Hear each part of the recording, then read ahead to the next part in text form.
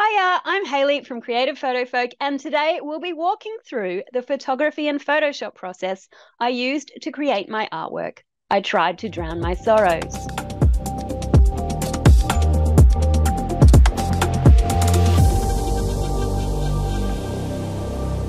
So this image, I tried to drown my sorrows, is named after the Frida Kahlo quote, "I tried to drown my sorrows, but the bastards learned how to swim." And it was actually a complete accident in how it came about. So I was actually creating this image here, which is called Rosewater, and it's my most popular print. And when I was trying to find some bubbles that I'd shot, as I was transferring the bubbles across into this main image, I thought, wow, she actually looks really cool in the vase.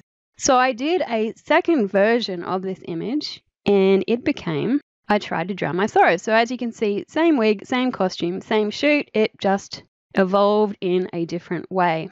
So don't you love a happy accident? So to show you how I created this layer here is actually just the bottom of the vase. I wanted the water to be higher to be able to place my subject into it. And it had this liquid in, which I think may have been milk, and I'm not even sure. I can't remember why I even filmed that. So I wanted to keep this bottom of the vase. I liked the way it was lit, but not the top. So I actually then composited in the rest of the vase.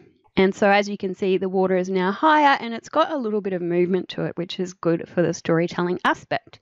And this vase was photographed on my kitchen bench, and this black background is actually the top of a seat. So I bought it to use for levitation, so it's quite a high stool. I bought it for $5, I think, from an op shop, and the back of it came off, you know, where you put your back against. So I had pulled the back off and used it as the black backdrop for this scene. It's amazing what you can MacGyver together when you need to. Next, I added in the girl. So if I hopefully can show you the behind the scenes, it's upside down. I was just in my backyard jumping. Behind me is a black sheet on, I presume, a clothes stand because I didn't have any special gear at the time. Although it does look a bit like a backdrop stand. But regardless, this is me jumping in a costume that I bought from someone down the road off Marketplace. I think it's a ballroom dancing costume or something like that.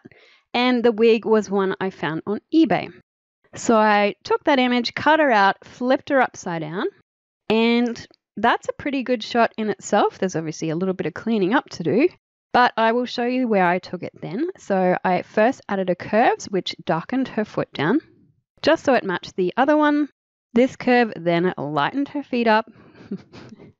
Why I do these things, I do not know. Then I darkened her down. I guess I was presuming that light would be coming from the top. So being closer to the bottom of the vase, she would have been a bit darker. So then I lightened the top of her, and then I lightened it a bit more. Next, I cloned out any of the distraction areas. So you'll see all of those popping off. Then there was some little water bubbles I didn't like, so I cloned them out too. Let me turn on the bubbles. So we'll do them one by one.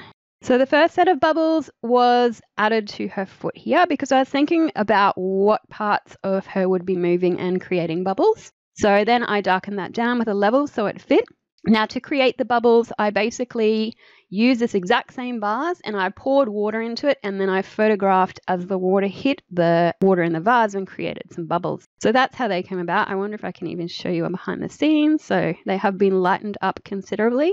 This one I put in because I really liked this heart shape and I wanted to have it as a feature by putting it in a prominent position.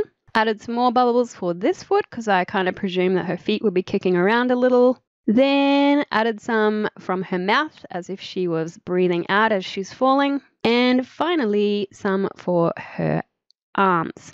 And I like the little shape that created. Then it was pretty simple. I just added a hue saturation, and I added that to make it look like she was kind of in water. So it's got a little bit of a bluish tone to it, and it actually really reddened up the hair. And another reason I may have done that is to make it look different from this image. Then I added a curves, and again, what does that one do? Really pulls up the blues. So again, that's sort of more selling the underwater vibe. Added a selective color. That just seems to be affecting the whites to make them a little brighter. Next was a curve, so that was just darkening down the bottom of the image, primarily the highlights. And lastly, a levels, and I'm not even sure what that levels is doing. Oh, taking up the midtones the tiniest amount.